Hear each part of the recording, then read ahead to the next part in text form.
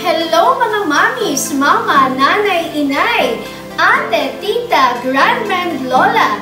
It's Sunday once again at andito na naman po ang inyong Mommy JC, always excited to serve you.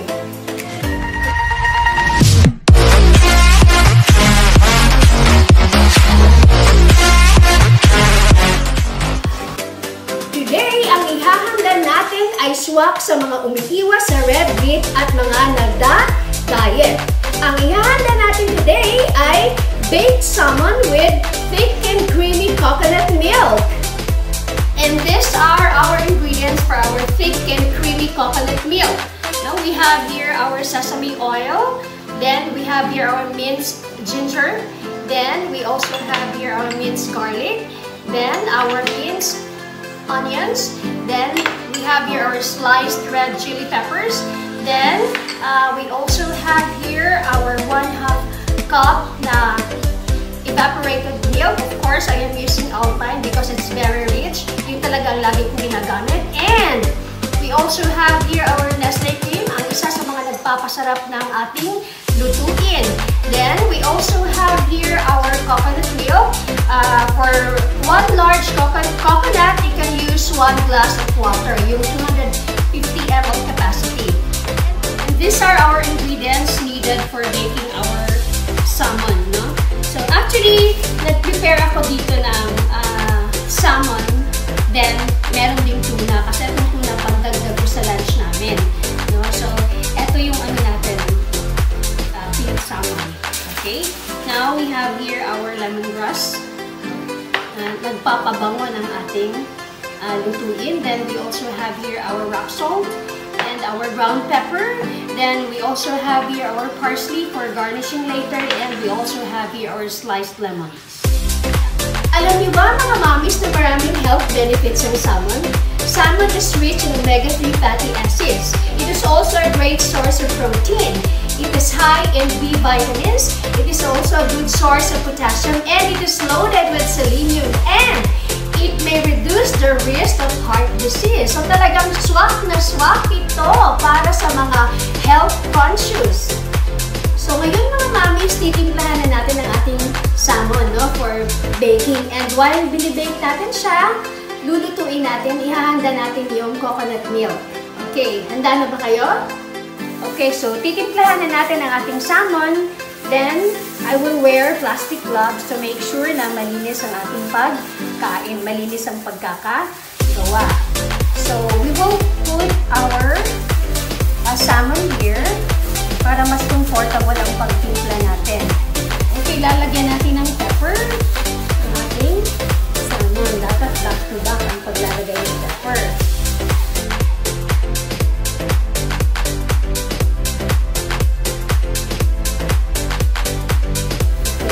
Then after the pepper, lalagyan natin ng salt. So both sides, no? Para so a little amount of salt. Kasi magtitimpla pa tayo dun sa sauce. Then ilalagay natin siya sa foil kasi babalutin natin siya bago natin siya ilalagay dun sa oven. So, ganito ang mangyayari. Ilalagay natin dito ang ating salmon. Then, lalagyan natin ng lemongrass.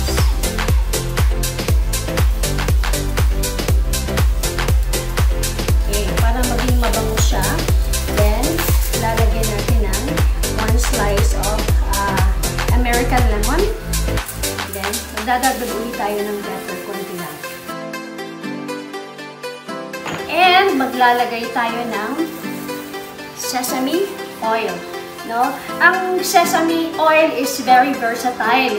You can bake with this, you can use this for frying, for toasting, for roasting. And ngayon, ihahalo natin siya, gagamitin natin siya for baking.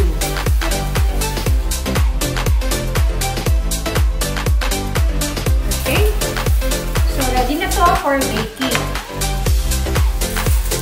So, ibabalot natin siya like this.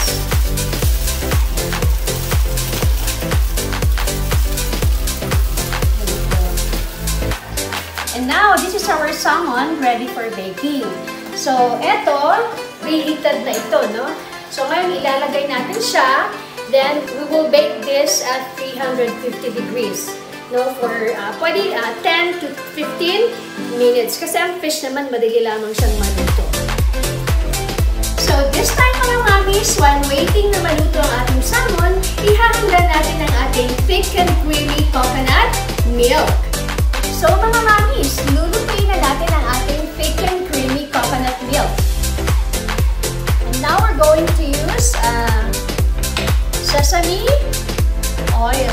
Actually, pwede kayong gumamit ng butter kung gusto niyo. No? Pampalit dito kung ayaw niyo ng sesame oil, you can use butter.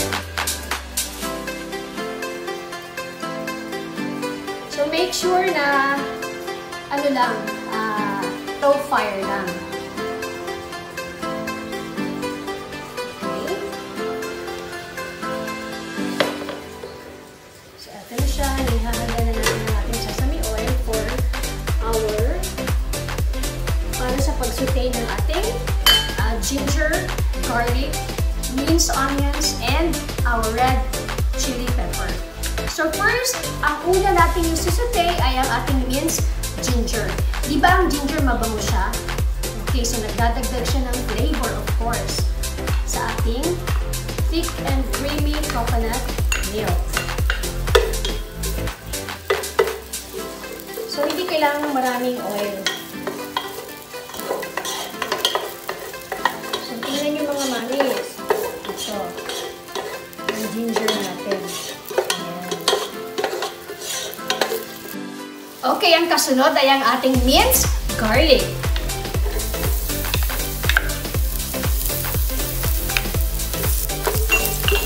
Ayan, tingnan nyo mga mamis. Talagang malalaman ninyo kung sesame oil ang ginagamit kasi malalaman mo siya sa amoy.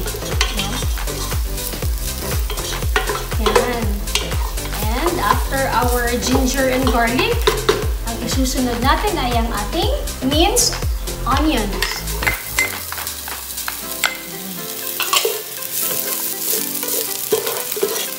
And this time, our sliced red chili pepper.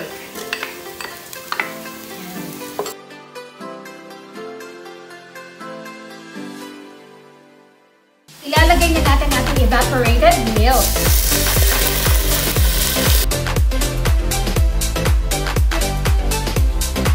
Then, after our milk, maglalagay tayo ng Nestle cream.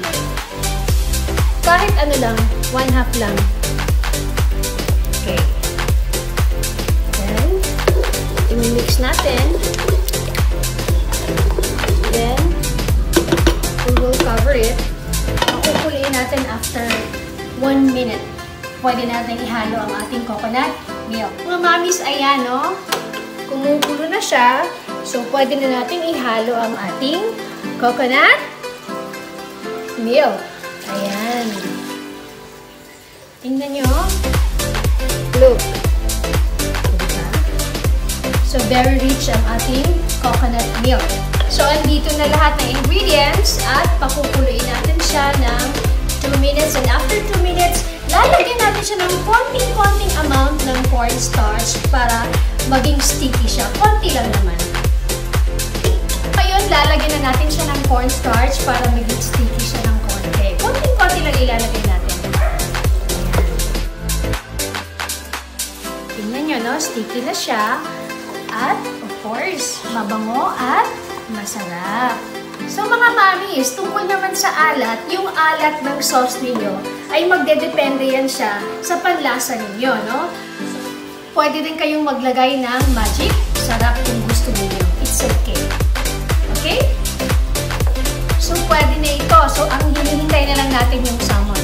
Okay, luto na po ang ating salmon and this time, lalagyan na natin siya ng thick and creamy coconut milk.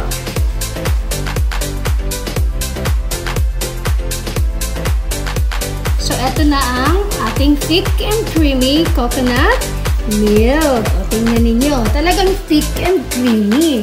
Literally. Okay, so eto na. Naka-ready na siya.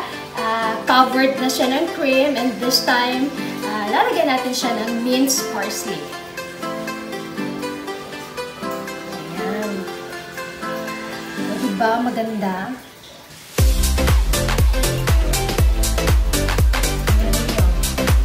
So, maganda ang combination ng white and green. At hindi lamang ito, lalagyan pa natin ng sliced lemon.